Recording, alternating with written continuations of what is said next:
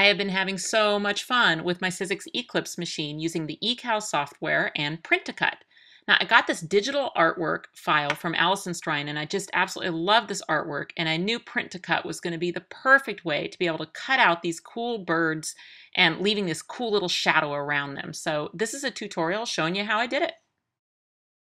Okay, I have my eCal software open, and I'm going to go right up here to this image button, and then I'm going to browse for the image that I want to use for Print2Cut. So in my case, I've put it on my desktop. It's called Bird Shoes, and I'll open it up. Now what you're going to see over here is you'll see the image itself in full color, the way that I want it to print. And then over here, you're going to see a preview of the trace lines, the cut lines that eCal software has done. So it has automatically traced this image, both sort of inside and out, and has determined that these are all the cut lines that you would need to cut out this image if you wanted it extremely detailed, which we do not. We really just want the outline. Now, as I look at this outline, it's pretty smooth. There's not really a lot of jagged edges, and there's not a lot of breaks in it. So that's really my main look here at this. Not so much all the stuff on the inside, because I'm going to delete it all anyway.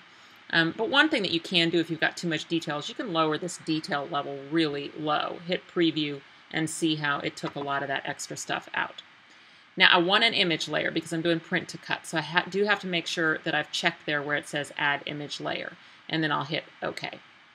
Now it's going to go to my mat, and it's got my image layer in there, and if I go to Window Layers, we can see everything we've got here. Let's click this little triangle, and then you'll see that there's a cut layer and there is a print layer. Now the print layer's viewable right now, and if I click the little eyeball, then it goes away, and if I highlight cut, you might be wondering, well, why can't I see any of those cut lines? Well, it's just because the stroke over here is set to none. So if I just set that to color, now see that they show up on the screen. Now let's zoom in a little bit so you can see what that looks like. All right, so what that cut is just a series of a whole bunch of different cut lines that are all grouped together to make all these cuts. And what I want to do is have a little outline of my bird and a little bit outside of this. So what I'm going to do is I'm going to go to Object, Add Shadow Layer, and you'll see what happens. The gray is the new shadow layer, and see how it just went outside of my outer cut just a little bit, and it also did that inside. Anything that was big enough to add an interior one, it did, but I'm not worried about that. I'm going to get rid of those. Now I can slide this slider to decide how big of a shadow or small I want one. It defaults to 1, which is usually a pretty nice shadow. So maybe one. Maybe let's do 1 1/4. Give her, oops, not 125. That'd be giant. 1.25, and we'll hit OK. Now here is my new shadow layer. You can see it here in the layers palette. I still have that old cut layer, and now I really don't need it because I've made a new one, and it's the shadow layer. So I'm going to go ahead and hit this little trash can and get rid of my cut layer. Now watch what happens over here. All the red lines are going to disappear. Still have my print layer. I just have it turned off. And then I've got this shadow layer. Now, I really just want the outline. I don't want all this extra little stuff on the inside. So I am going to have to break this apart and get rid of all those extra pieces. So with this highlighted, I'm going to go up here to Object, Break Apart. And then now if I look on the layers, and I use a little triangle, you can see that what that shadow layer is a whole series of individual pieces and parts. And I could either go in and delete those all, but or I can go down here to the one that's the one I want to keep, which is this one. And I think what I'll do is I'll just turn that one off. And let me just turn off my other layers too. So everything that's viewable right now on the screen is something that I want to get rid of. Now I'm going to hit Command F, that zooms me out, and then I'll just go ahead and grab all this stuff with one shot and get rid of it. Okay, now let's go back to our layer, and you'll see I can turn this stuff back on. Now I've got just my outline layer, and then I've got my print layer. So I typically, let's just zoom in real quick and make sure we don't have any weird spots or shards. This little area up here doesn't exactly thrill me, but it'll be okay. Let me just Command F. Okay, let's take a look down at the bottom here. See, now I see I have a shard right there. So let's go ahead and turn off the print layer, and I'm only going to look here at the shadow layer, and I'm going to go up here to this little node tool, and it's going to show all the little nodes. If fact, let's get in even a little bit tighter. So let's go to the node tool, and I can see right here I have this weird little jutting out node. So I'm just going to click that, highlight it, hit my delete key. I'll get rid of that one. And you could have also just gone in and done like a smoothing with the Path Smooth tool, but I only have a few, so I'm just going to use my little hand, and I'm just going to travel around the outside, looking for those little shards. And it's not looking, well, see now, since I'm up here at the top, maybe I will just go ahead and fix this. Let's get rid of one in the middle. Maybe we'll get rid of this one too. Okay, that's much better. All right, let's Command F, and we'll go back to our thing so we can look at the whole thing. How's it looking? It looks pretty smooth. I think that the cutter's going to like that. Command F goes out to my full thing.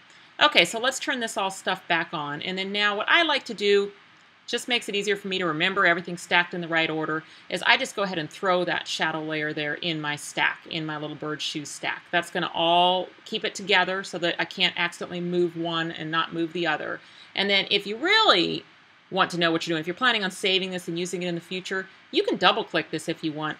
Instead of calling it shadow layer, just go ahead and call it cut. Cool. Now you know you got your cut and your print. And really, you don't even need that up there anymore. So I'm going to hit the little trash can, do a little house cleaning here. And now I've got my little bird shoes, I've got my cut and my print. Okay, let's go back to our cut layer again. First things first is you notice that it's got all that gray filled in. I don't really like that, so I'm going to hit none. And then let's go in a little bit tighter here. So now you really get an idea of how this is going to look. Don't worry at all about that outer bounding box. It's not going to print that. It will just print all the color stuff on the inside. But with the stroke line being set on that cut layer, see how it's set to gray? It will print that gray. So if you don't want to see your stroke line in your printout, then you do want to come over here and hit none. Okay, so it's going to disappear, but it's still there. And one other little thing to check is on my cut layer, does it say cut? Yes, it does. Perfect. Okay, we are ready for Print2Cut. In fact, I can even just delete or turn that off. Let's Command F.